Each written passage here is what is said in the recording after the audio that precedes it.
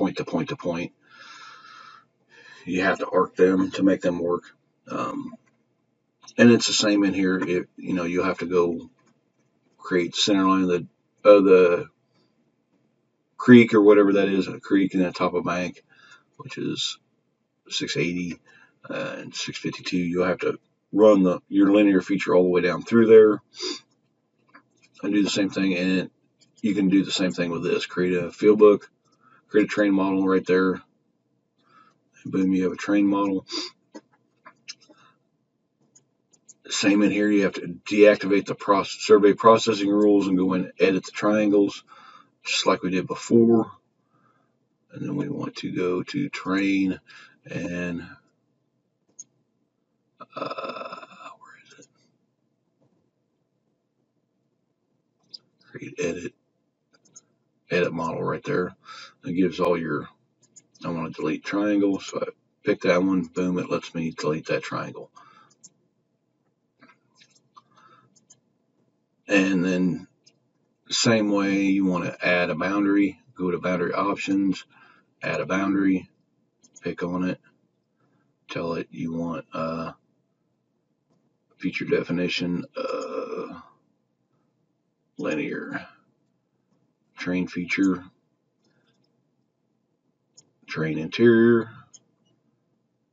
and you just follow the prompts. Boom, there you have it. Now once you reactivate the survey processing rules, the terrain model will hold its edits. Now we'll switch over and do the Massey Lane. We want to create a new drawing. I want to go into the Massey Lane file, and we want to do the same with it. We want to create Massey Lane Bridge Survey. We want to tell it that it's an ORD file, so underscore ORD. Oops. Make sure it's a i.eng 3D file. Hit save.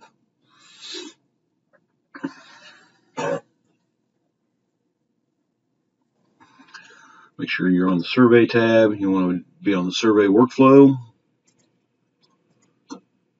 Create a new fill book.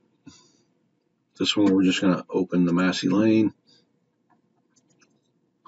Desktop Massey Lane files. I'm going to put them over here on my other screen, and I'm just going to drag and drop it so you can see.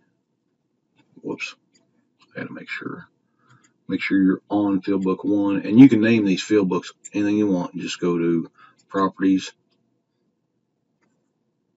go in here and rename the field book, call it, boom, there's your field book. So I'm going to drag and drop Massey Lane 1 in here. Make sure you highlight the Massey Lane field book when you drag and drop it. It'll ask you for the TIW file. Hit apply. You have to make sure you pick the TIW file, and then it'll process the survey. Do a zoom extents, and there's that. The 134 is our control points. And like I said, this one had some, I don't know if that one file was a control point file or not. Let's take a look at it. Apply. And the cool thing about this is I can turn this off and just look at the one I just imported.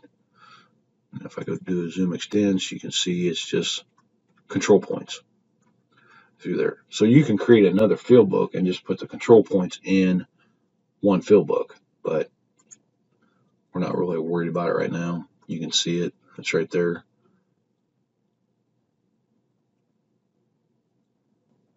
It's an A18. If I go in, I'll show you a cool feature here. Or if you don't know what your point code list is, I showed you in the SS10 where to find it on the IDOT website, but you can find it. Go to your IDOT CAD, go to, I think it's Geopack.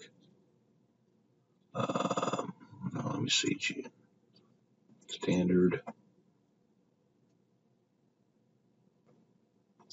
I gotta remember where it's at, Geopack, because my setup's going to be a little bit different. Now, survey, go to IDOT-CAD Geopack Survey and open the XLS file. And it'll give you a list of all the point codes. And what was that point code we were looking at? 818. So let's scroll all the way down and see what an 818 is. I'm not out surveying every day, so I don't remember all the survey codes. When I was younger, yeah, I did all the time, and I knew a lot of these codes. But since I've come in, so that's 818 is a permanent survey marker. And it's featured full descriptions, permanent survey monitor. It's on topo control points. It's a boundary survey marker. It's a cell it drops in. It doesn't have a line style. It's not a linear feature, and it's not part of the DTM, and it's under miscellaneous category. So there's where you can get your survey point code, and you can make this down and shrink it down and put it on cheat sheets out in the field for you or whatever. And ORD works the same way, so we can take and go. We import one in the control file. We can go click on 2, 3, 4, 5, 6, and 7, and we can drag and drop them on the Massey Lane field book. The TIW file pops up, hit apply all, make sure you got District 6 highlighted, apply all, and I'll process all of them.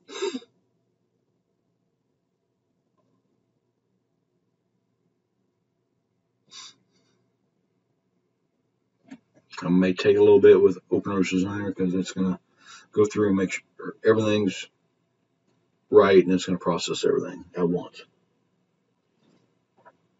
I mean, I do 4 or 5 files at a time. You can see the errors in the coding in here. Like that's not going to jump. And if you're getting congested, go to the field book or the Analyze tab, turn off the names, field codes, or you can just leave the field codes on, and you can see everything. The tree line's not going to jot across the road like this. You can see there's some errors in here, so you're going to have to do some editing in here. And so, like here, we're going to look at the fastest way to edit. You see it gives you a manage point list. Okay, fastest way to do editing in ORD is come in and pick on convert point list to linear feature. Okay, now we can look at this. Now everything's a linear or point list, so you can edit it really easy. So we look at this, and that's a 604.66, and it's going all the way up here to 604.66. So that's not going to happen. So we're going to go here, we're going to edit it, and see it highlights the whole line, and see it's got an end code there. So the end code should be right there, end, and then put that one to none, accept.